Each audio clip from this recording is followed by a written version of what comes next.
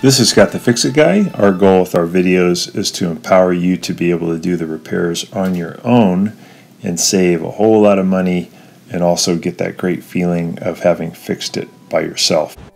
Today we have a GE gas dryer that is not heating. It does spin, but it won't heat. You want to make sure that you have your temperature setting on heated dry. There's one called fluff air that has no heat, and that will create a problem of having no heat, which is easy to fix by turning the dial. But in this case, when I tested it on the heated selection and I went around back to feel the exhaust coming out, it was just cold air. So I know there's something wrong with one of the internal components that's not letting it heat up. It could be an igniter, it could be the high limit that protects it from overheating. Could also be the primary and secondary gas valves or gas coils, but they're all pretty easy to work on. So just testing it again on some different settings on the dial, like the time dry, seeing if there's anything wrong with the controls, but it seems fine. So I got it unplugged. I'm gonna push it on these two clips at the top so I can hinge the top out of the way. And then using my multi-tester, I'm gonna go in the upper back right corner. There's a little yellow high limit. I'm going to put my probes on there to see if I hear a beep. And it does beep, and that means that that has continuity. So that is not blown. If that it was blown, that would also stop it from heating. I think it would also stop it from turning, I believe.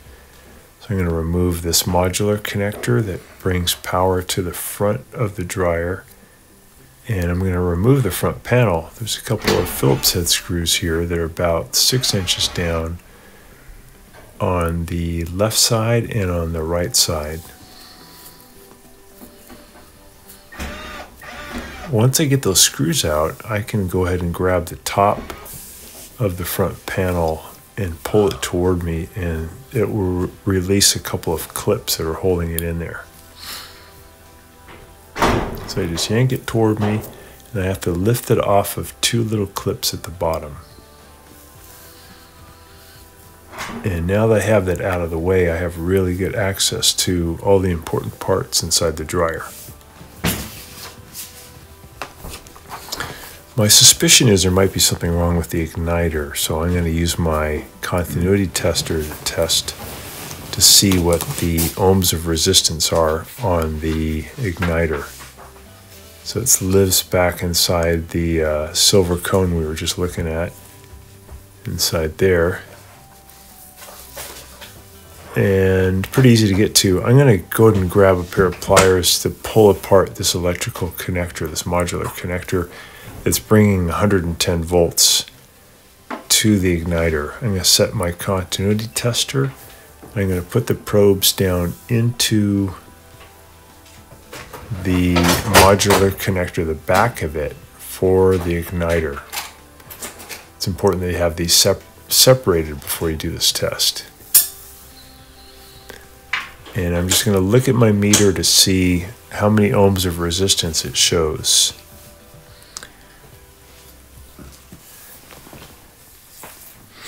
And the meter shows that there's no resistance. That means that basically the igniter is broken. It's kind of like a wire, and the electrons don't have a path to flow. It's like an open circuit.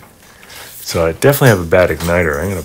In this case, I'm going to use my fingers to push it off of a spring clip that's holding it on. Sometimes you have to remove a little screw that's holding it on, but this model is just a spring clip. So the igniter doesn't look too bad. I can't see an obvious break, but I can tell from the meter that it is broken. I'll pull the spring clip off of it because I want to reuse that. And I do happen to have an igniter with me. It's a very common dryer igniter that's common to a lot of different models. Just testing again by putting my probes on the connector, still get an OL, which means it's just an open connection that it's basically in effect a broken wire, so that electrons don't have a path to flow through. This is the new one. let's test this to see what we get. I'm going to put my probes in the back of it and see how many ohms of resistance. We come out with 54.6. Okay, so that we know that one's working. Brand new. Has a different kind of a look to it also. All right, so we tested the high limit. That worked. We tested the igniter. Showed it was bad, so we'll go ahead and replace it.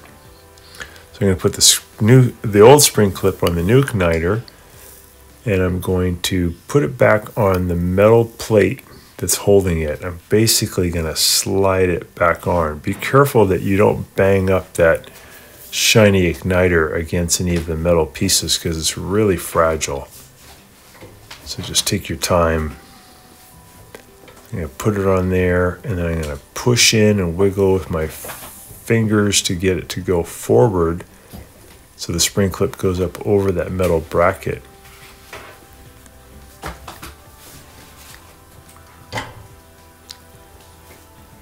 All right, got it in there pretty good. So I can go ahead now and connect the power coming to the igniter. I want to make sure I get this seated as far together as it can go. While I'm there, I'm going to go ahead and replace these primary and secondary gas coils because they're really cheap and they're easy to replace. I just got to pull a couple of Phillips head screws. They're basically electric solenoids using a magnetic field. They pull up on a pin that allow gas to flow into the combustion chamber. And if they get weak, the flame doesn't stay on long enough and you don't get very good results. Here's the part number for the primary and secondary gas coils. I think it's only about 20 bucks for these. There's a skinny one I just put on where the terminals are at the top.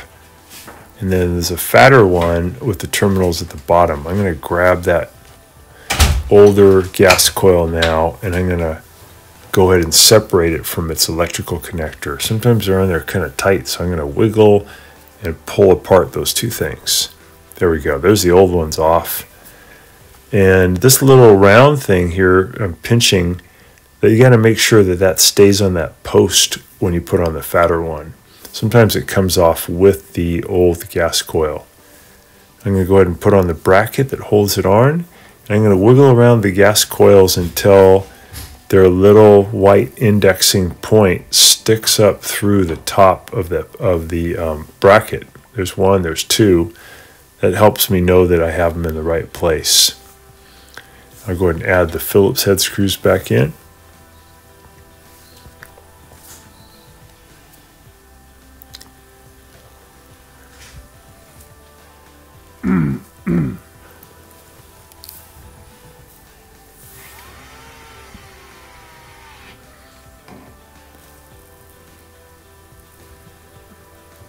So these are real easy to change.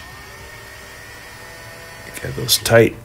And I'm going to go ahead and put the electrical connectors back on.